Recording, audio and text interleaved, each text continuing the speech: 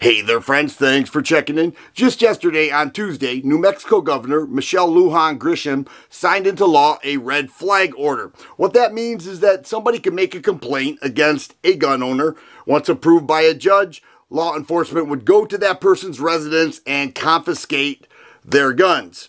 Now, she has been doing horrible things in New Mexico. I think many people would agree that she's an anti-gun liberal who cannot stand law-abiding gun owners. And I find this completely unconstitutional and illegal. In Maryland, last year, a man lost his life because law enforcement went to confiscate his guns. He refused to give them up, and he was shot to death.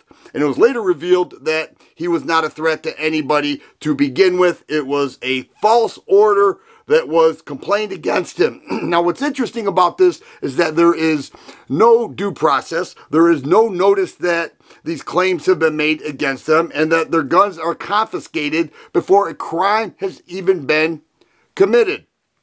And there are people talking about this, legislatures throughout the country talking about how this is a good thing. Now, the New Mexico governor's response was this would have prevented the Parkland shooting. But if we look at that, this kid did and said what he was going to do. Law enforcement was notified. They did nothing. School officials were notified. They did nothing. Then when he did what he said he was going to do, they say, see, that's the guns. We need to do this. Totally illegal from beginning to end.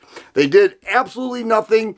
They didn't make any contact or anything like that with this kid who was putting out violent things online and against individuals, and now they want to go after legal gun owners. It's an unbelievable situation that's happening in New Mexico and other places. But what I am waiting for is one person to get their guns confiscated and then a violent crime happen to them when they have no means to protect themselves. I would like to know what the government is going to do when they disarm somebody and then that person ends up seriously injured or dead. Nobody talks about that, but that is a very important point in this whole argument.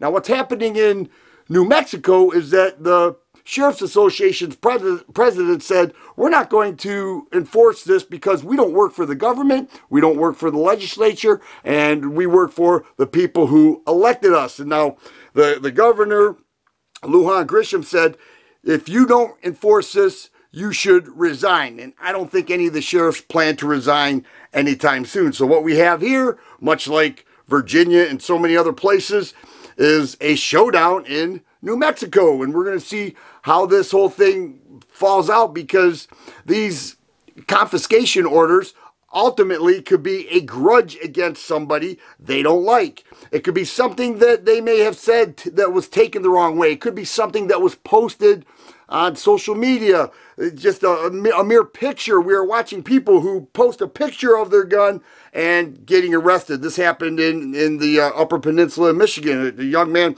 posted a picture of his rifle.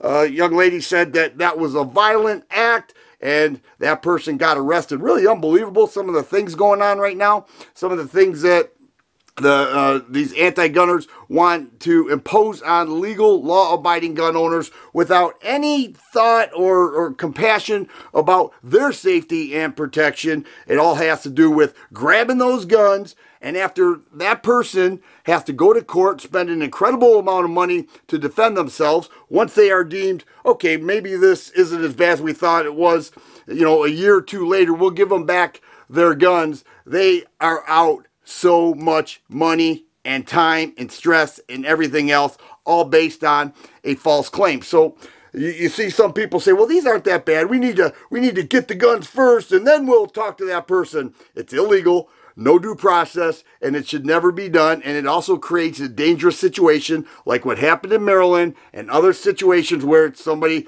does not have the means to protect themselves because their guns were illegally confiscated.